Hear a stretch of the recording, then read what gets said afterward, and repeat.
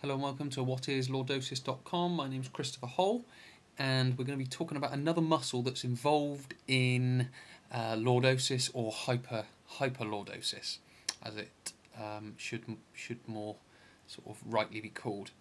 Now, so far we've talked about the anterior pelvic tilt and two of the muscles that are involved in that, and we've got the psoas major, which is up here, and then you've got the iliacus, which is on here as well. Now, another major muscle that's involved in the anterior pelvic tilt and to a certain extent lordosis or hyperlordosis is this muscle here. This big muscle going down the front of your leg here. Now, this muscle is one of your quads. So you've got your quadriceps. You know there's four muscles in there. Where you've got your vastus lateralis out here. You've got your vastus medialis in the middle.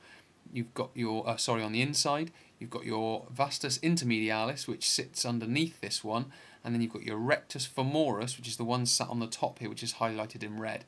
Now, again, in the last video, or in the other video that I talked about when we talked about the psoas major and the iliacus, these muscles become overactive and sort of give off sort of tightness in the muscle, or give off the illusion of tightness in the muscle, and that's exactly what happens here.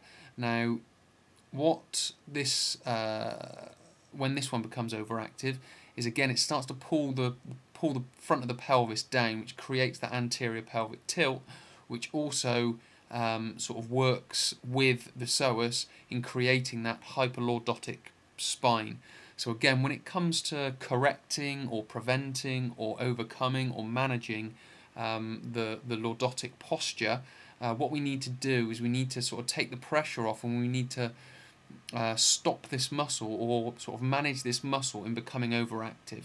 So again, that's what we're talking about in sort of coming videos, is sort of how to slow these muscles down and how to stop them working quite as much. Okay, so my name's Christopher Hole from whatislordosis.com. I will speak to you in future videos. Okay, many thanks. Bye bye.